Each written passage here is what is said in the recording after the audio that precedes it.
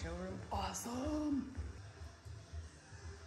I want to talk about the quality of e-bikes and how they age.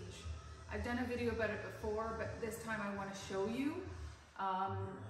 Just so I'm always transparent, I want everybody to have all the information, and these, although they look like Kawasaki Ninjas, do not have the same grade of components, same grade of metals quality in them.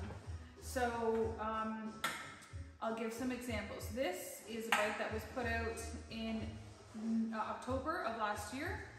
It was only with the customer about 3 to 4 weeks. It's now back with us. It only has 613 kilometers on it. And it did sit outside, and it was exposed to moisture or precipitation, however you want to call it.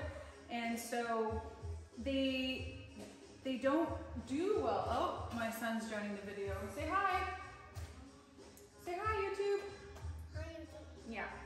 And so this one is, so I'm just gonna pan in for this one. So there's a few things that tarnish right away. Bosco, doing a video, dude. Okay, so the first thing I'll show you is the little bit, Bosco, the little bit of tarnishing here that you see around that bolt. You'll also get them kind of in here. And so that's the first type of thing. I also want to point out, on a side note, is that Leo's, you've already got some cracking of the paint. I don't find that happens with Emmo Zones. And so then you kind of pan down here. Now we'll get an older one, I'll show you, but that chain absolutely rusts like immediately. You can keep that oiled. That's the one thing you want to keep oiled, but you gotta don't get your disc. Anyway, so you've got some rust there, a little bit of rust there. These pedals on any e-bike from any brand are never, they're gonna rust out immediately because they don't spend the money on that component, because we all know it's useless. And so we've got a little bit there. And this is the main one. So that's your serial number etched into, I call it steering column triple tree. Anyways, that's raw metal. So that is the first thing that's going to, it doesn't even have to rain for that to rust. Honestly, in Ontario, it's so, the moisture is there. So anyways,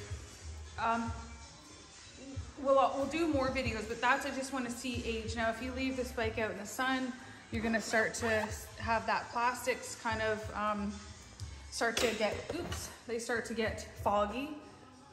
Like I said, this is, so the more you leave your bike outside, the more aging it's going to get.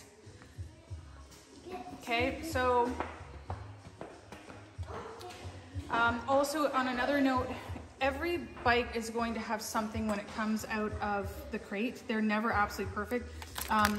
Tao ties down their bikes here, and so the wire that they use always leaves marks there.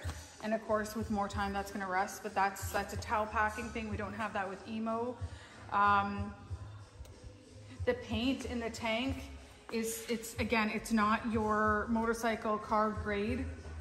Darren has to use different products on the paint of e-bikes than he does on like motorcycles and cars. So like this bike looks really good, but it just, they do age. So let me know your thoughts. Thanks for watching, and see you in the next video.